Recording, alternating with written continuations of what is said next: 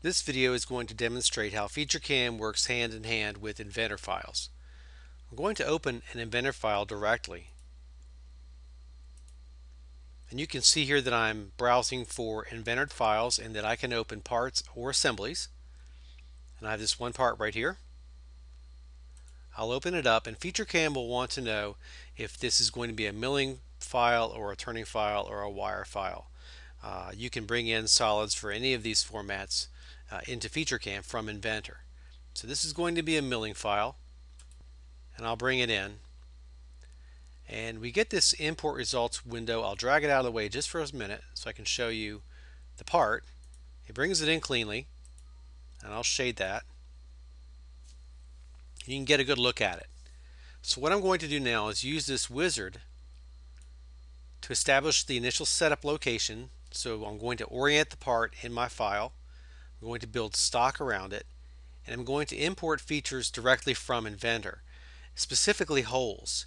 If you create holes in Inventor and you have Inventor on the same computer as FeatureCAM, FeatureCAM will access the Inventor data and be able to manufacture the holes exactly as they are designed in Inventor. So for example, if you have tapped holes in Inventor, they will be tapped in FeatureCAM automatically. I'll also launch AFR after finish. This is automatic feature recognition. And this is how FeatureCAM will then interrogate the rest of the part beyond the holes and create all of the other machinable features. This wizard helps me get the part aligned in Z and in X so that I can manufacture this on a milling machine. It helps me put stock around the part, and I can go with a known stock size, or I can go with a stock size that I compute off of the part dimensions themselves. Next, I can locate my origin. This is just my datum for my toolpath inside of FeatureCAM. You'll notice that there are features on multiple sides of this part. There are a couple ways I could machine this in FeatureCAM. If you have a machine that has a turntable type capability, if there's an indexer on the machine, we can do this as an indexed part where the part will be machined on one side and it will index to the next side to be machined. Or we can have it just produce separate operations for separate clampings on the machine. So I'll go with that option. I will set no indexing. And finally, it's ready to go. I have the option to use Inventor to extract the information about the holes that I mentioned earlier. These holes will be machined exactly as they are defined in Inventor. Furthermore, it will suppress those holes so that subsequent feature recognition operations won't recognize them a second time. So when I run that AFR at the conclusion of this wizard, it won't recognize the holes that have already been extracted from Inventor. So I'll click Finish, and what FeatureCAM is going to do is, since I do have Inventor on this machine, it will access that information and bring it in and use that to select tooling and machining techniques.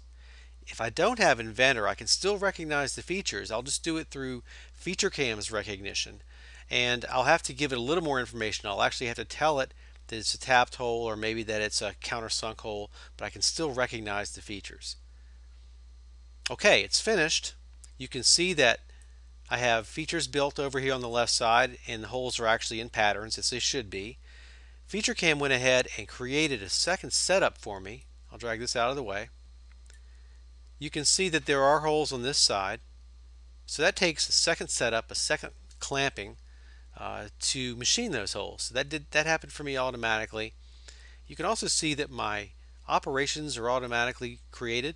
So the spot drilling, the counter boring, whatever is required, maybe even if tapping is required, all of those tools are selected automatically through my manufacturing attributes or my machining attributes and applied to this part. Okay, now I'm into automatic feature recognition. The holes have been finished. Now I can recognize the rest. I have some machining options. I can create special kinds of features. I can create 3D features if required. That's not really applicable to this part. I can walk through this wizard. Really, setup 2 only has those 3 holes and they're finished, so I can just turn that off and I will finish the wizard. It will ask me to accept the remaining features and I'll say yes. You can see that some side features for these profiles are generated. And I'll run a simulation to see what I end up with. And again, FeatureCAM picks all of my tooling, my feeds and speeds, my step overs, all that stuff automatically based on the geometric information it gets from Inventor, and generates my toolpath. And every time I generate toolpath, I have NC code, my G code that goes out to the machine. And of course, this is the ultimate purpose of CAM software, is to generate this program. So it's very quick, very simple to take an Inventor part and generate toolpath accurately. I'll go ahead and run my setup too so you can see those holes machined as well. If this part changes, FeatureCAM will recognize that the part has changed, and it will give me the opportunity to bring in the new version and recognize any new features or any changed features that may be in place.